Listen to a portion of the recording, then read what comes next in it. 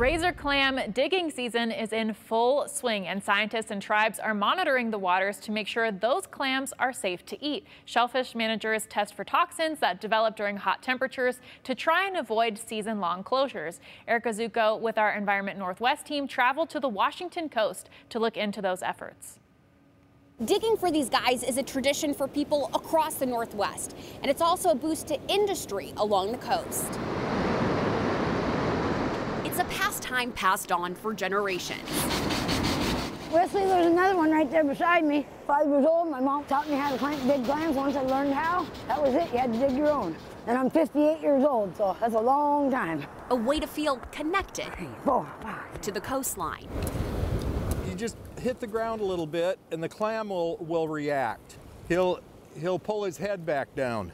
Oh, there it is. If digging for razor clams is a Pacific Northwest art, Now, I'm not a professional at anything, but I'm an expert about everything. making sure they're safe to eat is the corresponding science. Hey, good afternoon. I'm with Fish and Wildlife collecting interview data. Did you guys... Biologist Bryce Blumenthal and other scientists dig for answers. All right, guys. All right, got me.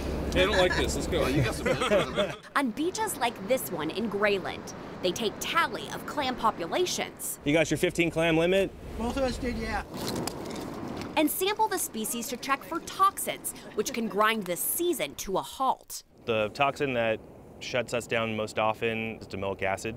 Domoic acid causes amnesic shellfish poisoning. In severe cases, it causes death and permanent brain damage. And in mild cases, it's an upset stomach and a pretty bad time.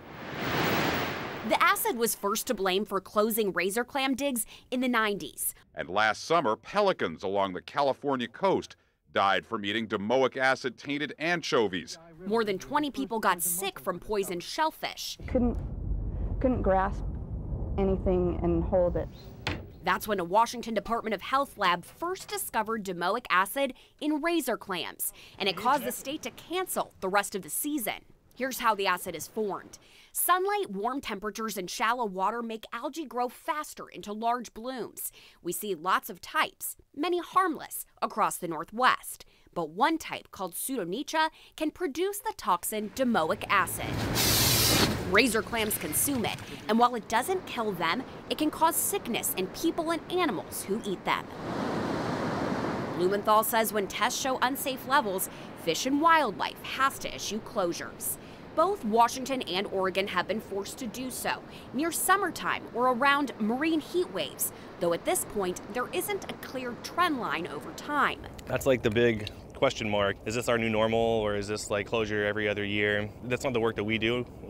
We just kind of manage the fishery, and we just roll with the punches as they come. But some researchers are looking into what the future could bring. A recent study examined how a marine heat wave sparked a new domoic acid hotspot on the West Coast, and more work is being done to unearth trends. In the meantime, scientists and local partners have developed early detection and warning systems to help gain a better understanding of exactly which areas are impacted, so closures only happen when and where they have to. There's a lot of people who come out here and stay in hotels and patron local businesses, and so it's a huge economic driver for coastal Washington. Fish and Wildlife publishes data about acid levels at Washington beaches, and so far, 2024 testing has not revealed dangerous outbreaks. But they'll keep checking. There you are. Just like local clam diggers do. Got it. There it is. As they take part in this time-honored tradition. For Environment Northwest, I'm Erica Zucco.